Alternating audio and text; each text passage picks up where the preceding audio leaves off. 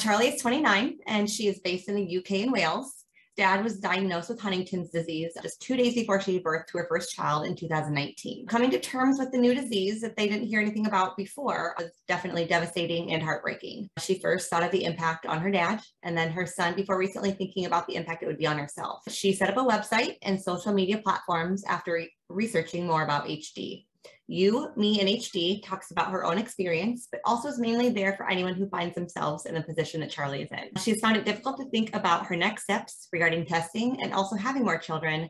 And finally, she's finding some positives in her family's diagnosis. Every day, she's engaging with the HD community around the world, speaking to everyone about her story to make sure that they are not alone. She wants to be more supportive and to be an advocate to others. So these conversations don't just stop at what is HD. She wants to just understand the three main elements and help others understand the elements that make up Huntington's disease, Alzheimer's, Parkinson's, and motor neuron disease. So Charlie, we are so excited to hear more about you and your journey. Thank you so much for having me. So yeah, like Rachel said, my name's Charlie from the UK. So today I'm talking about my genetic journey. So a little bit more about me really. So like Rachel said, it's a few days before I gave birth to my son Kian, my dad tested gene positive for Huntington's disease. I had no idea that he had tested positive until months down the line. Previously, as a family, we had no idea what HD was. If it wasn't for literally a HD specialist sitting in on my nan's doctor's appointment, we still wouldn't know to this day. Whereas compared to some families, they've known generations upon generations in advance. So for those that are familiar with my journey, they will know that I decided to set up UME and HD. And that was purely for wanting to try and find out more about Huntington's disease and also my own options for testing. At that point, all I wanted was to have control of my future and my son's future and to not be continuously clouding being a first-time mum and dreading that the impact that could happen to us. And I was continuously symptom searching during every single interaction with my son, and I just knew that I couldn't carry on like that. Something needed to change because I was just losing precious time and I was never ever in the moment. I was looking at him doing his first milestones and thinking, that means this, that means that, but I don't know because I don't know if I'm going to find out or not. So after reaching out to the community, I decided that I wanted to be a part of this opportunity to have my genetic testing journey actually filmed from start to finish. So in the UK, we've got BBC, and they did a massive documentary about DNA and different inherited diseases and things like that. And they wanted to focus on someone who was involved in Huntington's disease but hadn't previously been tested. So I put myself forward in hopes that due to my own frustration and the lack of understanding of the extent of genetic testing through people that I was talking to, I just wanted to put myself out there and raise awareness and educate others about the roller coaster of genetic testing. So like I said, they filmed us literally from start to finish, and as soon as I got involved in it, they sat me down various times throughout it and they said, look, when you decide you want to know, you don't have to decide that, it's totally down to you. And I was like, no, I want to know. And the second question was, do you want us to still film it if you're positive? And I said yes, because people need to see the reality of it. It's not just you're given a sheet of paper and then you're expected to get on with your lives. There's more to it. And for me, I was still going to work and trying to explain to people that I'd never heard about Huntington's disease for what I actually was going through. And to be honest with you, it was just going over their heads. Oh, it's just some sort of dementia. It's just some sort of, oh, that won't affect her that easily or that young.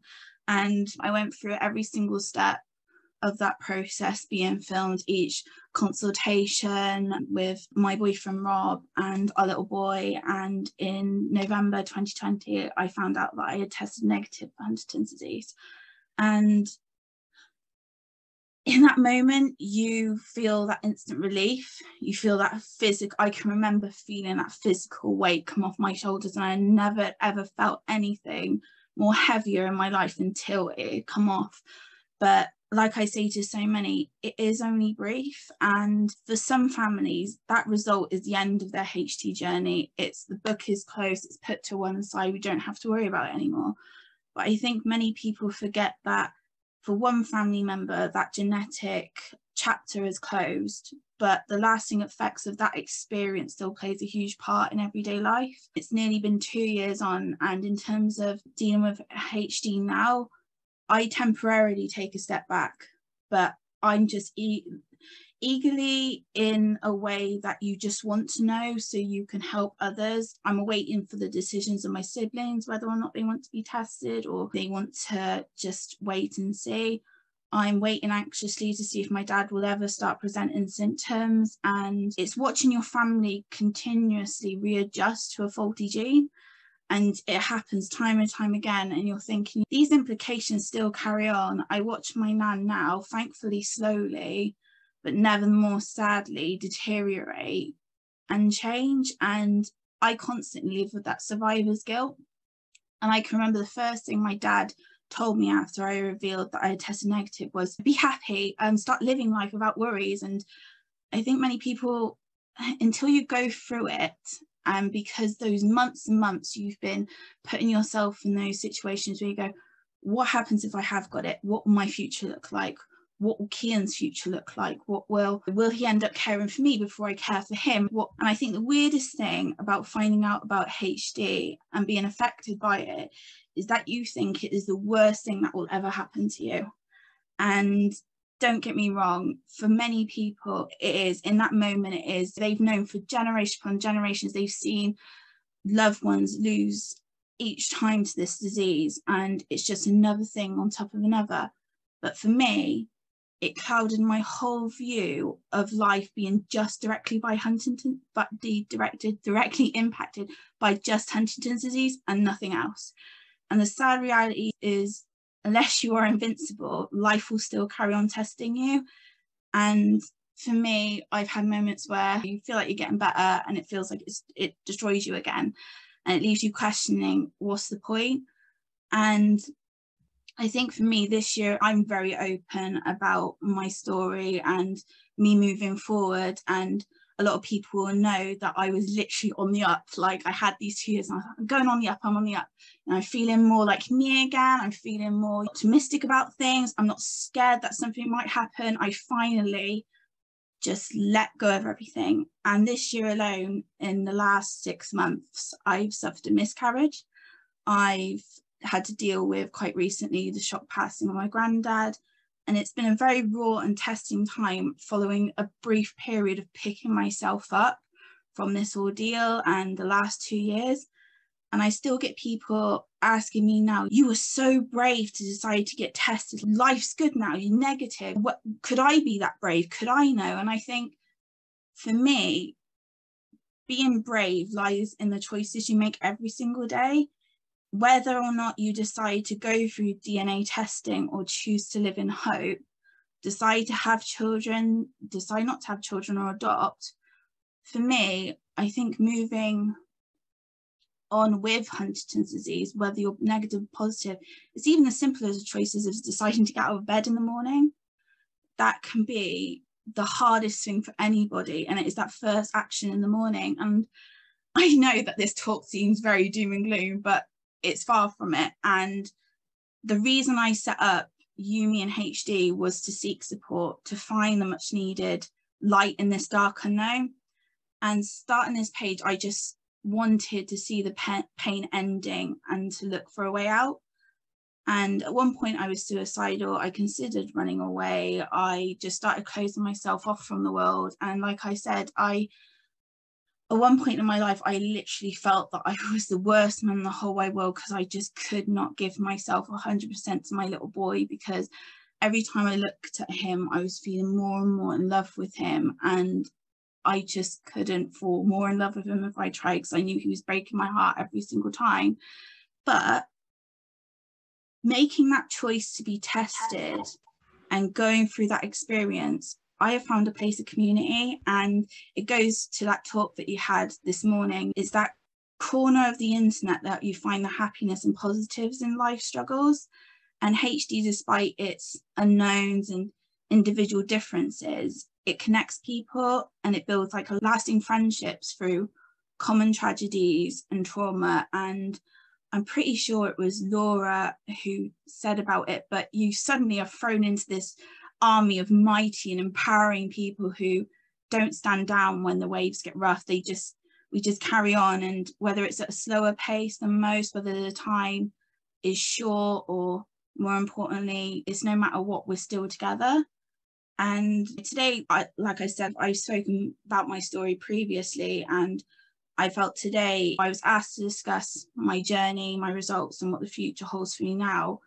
And I think the key message for me to just say to people today is, all because you test negative doesn't mean it's over. For many families going through this is only the beginning of the dominoes either falling or staying up. And you still have your bad days, and you still have your moments of pure anger over wasting time, and for me, not being the best that I can be. And you punish yourself over literally the smallest things. And I always say that HD destroyed my safety net, and how I'm always trying to fix it, even now, so trying to be the person that I innocently was before it entered my life. And I think I'm coming to that phase now where I know that that is impossible, but looking at that in a positive way. I'm here today talking to many amazing people that are affected by HD, and that's an opportunity I wouldn't have got if it wasn't for 40 Gene. And I've made amazing friendships. I've become an ambassador for many HD charities, and been part of amazing panels to discuss my story and to give support to others.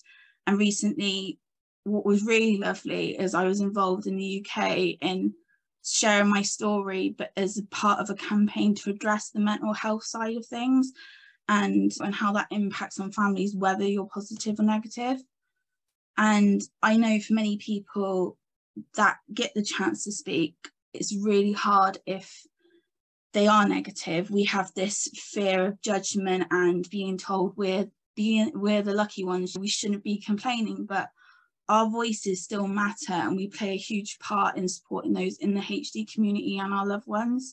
And I just want people to know that I don't want them to ever think that because you tested negative, you no longer have the right to talk about your experience or access support because you didn't test positive. Your health, emotionally, mentally, and physically, is just as important as somebody going through their positive journey. You're still there, having to possibly become a carer and be there for them, knowing you're dealing with your own emotions of survivor's guilt and other things on top that life just brings. And for me, my HD journey might be over, but sharing my story and helping others definitely isn't. So that's what I just wanted to say today, and just give people the opportunity that if they had questions or whatever, that they can shoot away. And just thank you for Katrina for giving me this amazing opportunity. And like I said, if anybody ever wants to connect, like I got my socials, just drop me a message. It's about being together and supporting each other. We might be rare, but God, we do not go down without fight.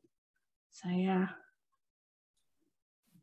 You are amazing, Shirley. And now I'm putting a face to a name. I follow you on Facebook. I just added you on Instagram for You Mean HD. And like you made the comment that this talk might seem doom and gloom, but I think it was the opposite. I think you have a really good, positive way. And you said the HD community is an army of mighty and empowering. And that is absolutely right. And we all might wonder why HD has to affect our families, but this is why. Our community is why. And we have this opportunity to share our positives, the negatives, and how we each get through the day. It was wonderful talking to you. You were so wonderful. Thank you. Yeah.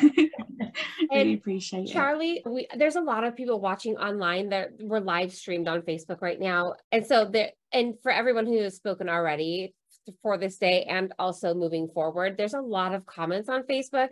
So if you guys want to touch in and touch base with people, please go check out that feed, because we can't like keep up with everyone and read them all online. But one I did want to say is I am feeling every word of Charlie's story.